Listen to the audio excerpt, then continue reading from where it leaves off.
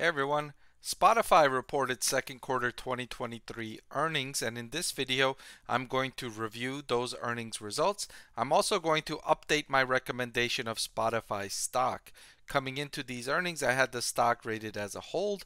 You're going to want to tune in to see if I'm upgrading or downgrading or keeping this stock where it is. So let's get right into it here. So total revenue of 3.2 billion was up by 11% year over year.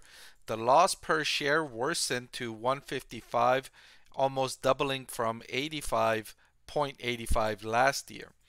Monthly active users increased to an impressive 551 million. That was up from 515 million in the previous quarter. Now, of those subscribers, 220 million were premium subs, meaning they were paying for their subscription. That's an increase of 10 million from the previous quarter.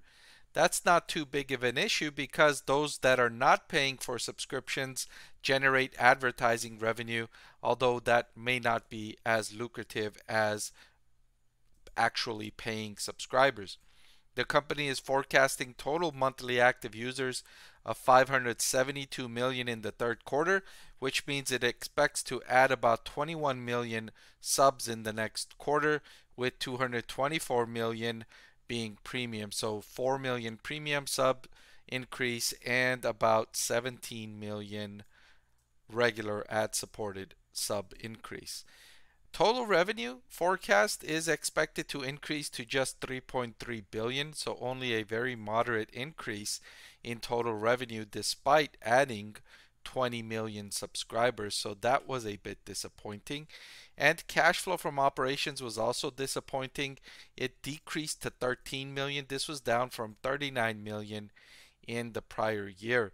Investors like myself were hoping to see some evidence of economies of scale here as the company has scaled up to over 500 million subscribers. We want to see growing cash flow from operations, not declining cash flow from operations. It's becoming more expensive for Spotify to secure the rights to attract these popular, talented artists and podcasters onto the platform, which then attracts users. The difficulty is the company is not generating enough revenue from its monthly active users in order to generate profitability. It's paying its talent more so than it's generating in revenue. Although I do expect at some point after it reaches a sufficient scale for the cash flow and profitability to really expand here, although it's taking longer than many might have expected. The good news is that it is positive cash flow, right? The company is not losing money in terms of cash flow from operations, so it doesn't need to go back to investors and ask investors for more money in order to support its growth ambitions. It's self-sustaining, it's sustaining its growth, it's bootstrapping on its way to more subscribers. So to answer the question about the stock, am I increasing or downgrading the rating? I'm doing neither. I'm keeping Spotify stock as a hold. If anything, I would say it moved closer to a sell than a buy.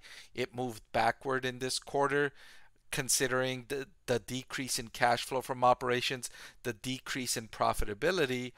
All of that only led to a moderate 11% increase year over year in revenue.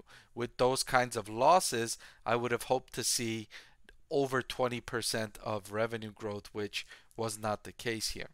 So for all those reasons, I'm keeping the stock as a hold for now. But that's all I've got for this video. Thank you so much for watching. I want to thank the Motley Fool for sponsoring this video. Visit fool.com/Parkev for the 10 best stocks to buy now.